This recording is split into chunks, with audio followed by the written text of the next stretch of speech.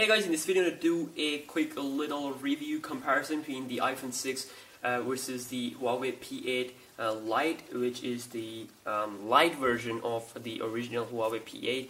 So I've already done the comparison between the iPhone 6 versus the original Huawei P8, so you can check that out on my channel. So let's just start off this comparison with the display. This is the main thing that you're going to see first when you're gonna hold both phones in hand like this. So the iPhone 6 has 4.7-inch screen, while this little boy here has around 5-inch screen with 720p HD resolution. This is an HD display, and this is not a bad display. So it is really battery friendly, and it has really nice viewing angles and all that kind of stuff. While the iPhone 6 has 4.7-inch display, their Retina technology and all that, it's a really nice display overall. You know, it's really nice viewing angle and all that. With a resolution of 750 by 1334 pixel, 326 ppi, it's definitely not the best display out there. And you know, if we talk about the price. So yeah, the price is the main thing, because people don't really know about the Huawei P8 Lite. P8 Lite is basically a overall a budget version of Huawei P8. You know, it's not having that full metallic body. It has plastic on the side, while this good pattern that don't allow the device to slip from the hand. So this is basically the thing that you need to learn, is that this is a normal device that you can get around $240. It still has pretty nice specs, by the way. The camera here is 16.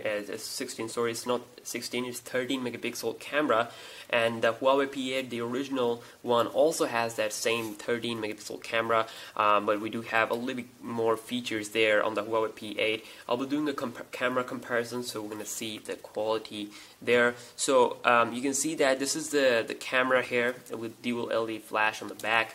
And it still got some pretty nice stuff to offer at a price point of $240. While the iPhone 6 is really expensive, you know. It's around $650, 65,000 rupees in my country, and that's a lot of money. You know, the Galaxy S6 will cost you around $560.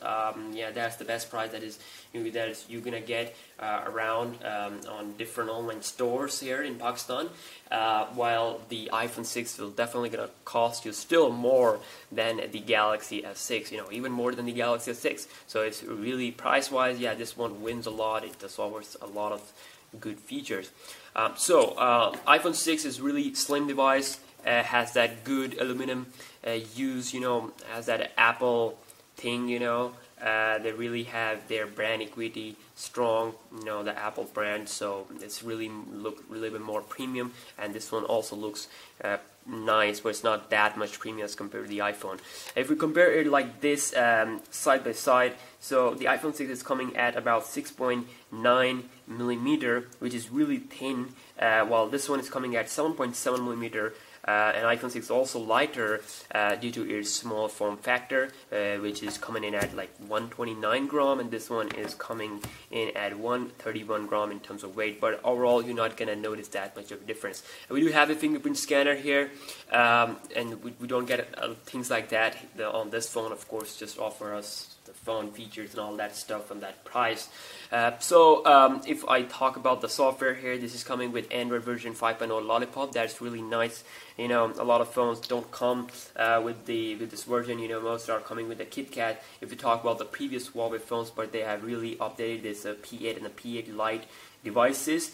So we do have this Android version 5.0. It has its own goodness. On the top, we have Huawei's Emotion UI 3.1. You can see that we can scroll, and we don't get any home screen. So that's its own good usage. While here on the iPhone 6, I got the iOS 9 beta fresh installed. It has its own goodness. iOS and Android is a big differences and all that stuff. If I just lock both phones, you can see we do get a lot of resemblance. You can go into camera on both phones, and also you do get some control center type thing here on this one. just like on the iPhone 6. It resembles a lot if you see the bottom things. Same sound controls. Also, you can unlock the device, or you can go into camera. We do have themes option here with the Huawei P8 Lite. You can see that is really nice. You can also do customization like this. You know, you can apply different type of themes. You can also check out their store. I mean, you can also get some themes from the Play Store. iPhone 6 really, you know, nice, optimized kind of environment. You know, it all comes down to your personal preference. If you like Android, you will enjoy this experience more. Of course, if you don't enjoy like this experience, like Huawei's Emotion UI, you can use some launcher. You know, there's a lot of options on Android. It's really flexible. iOS is a little bit boring, but it's getting better with the iOS 9. You can see that the multitasking look here. So under the hood, we have the Kirin 630 octa-core chipset here with this Huawei P8 Lite, which is really nice. It's basically 620. It's not 630. It's 620 octa-core, clocked at 1.2 gigahertz. With it is a 64-bit, and also it has Mali 450 MP4 GPU. Not gonna see any kind of lag whatsoever. It is really snappy and all that stuff. You're not gonna see any kind of lag, and that's my promise to you. I've already done a gaming test, and that's a surprise for you guys. You can also check that out on my channel. So iPhone 6 is really optimized in terms of gaming. That's Apple A chipset, dual core clock, that's 1.4 gigahertz, Cyclone, PowerVR GX 6450 GPU. I mean, it's a really nice GPU. And if you're wondering about what is wrong with my iPhone 6, it's basically about the water test. I always have to mention this in my videos, and you know, people just keep commenting, what is that wrong with your iPhone 6?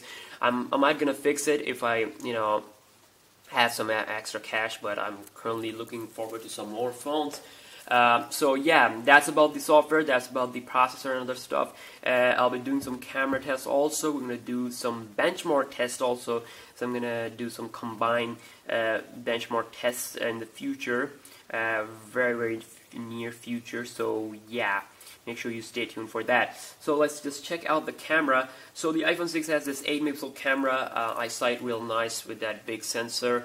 I mean, this is really good. This camera, Huawei's camera, is really nice in terms of the picture quality. It's not as much accurate, as much fast. You can see that as compared to the iPhone 6. iPhone 6 does capture a lot of detail outside. You know, its focus is really good, but that doesn't mean this is bad. This is also good with its price. You can also record 1080p HD video. You know, a lot of stuff that we can do with this Huawei P8 Lite is kind of similar to the iPhone 6. iPhone 6 can record here the video, the slow-mo. Yeah, you know, that's a good feature there. And time-lapse, you can also record a time-lapse video here with this one. So on the front, we have a 1.2 megapixel camera on the iPhone 6, which is nice in terms of the selfie. It's not that good. You do have a lot of other good options. Speaking of good options, I do have the LG G4, which has a really great front camera. While this one is coming with a 5 megapixel front camera, and of course has good modes and all that stuff. And you know, you can go into the video department. You can check the settings here. If I go into settings, you can see with the front camera, even though it's 5 megapixel, but still you can see that I can still record a 720p video, and that sucks. But yeah, that's that. You know, we can't ask more because of the price they are giving. So they are really nice overall. Huawei P8 Lite, good phone, good phone. If you really want a good phone with good design, good performance, good apps and all that stuff, good gaming also, and then this phone is a good choice. It has 2 GB of RAM also. While the iPhone 6 is definitely for, you know, high class people that want to spend extra cash on the build quality, on the better camera, on the better iOS, you know, if they want a little bit better apps. But yeah, Android is keeping up now, but still we do got some better apps on the iOS, but still they want some top of the line stuff that they can have the iPhone 6. So yeah, that's my full comparison between these two phones. I'll be doing some other tests also, so make sure you subscribe to my channel because you don't want to miss what's next, and I'll see you in the next one. Peace out, boys.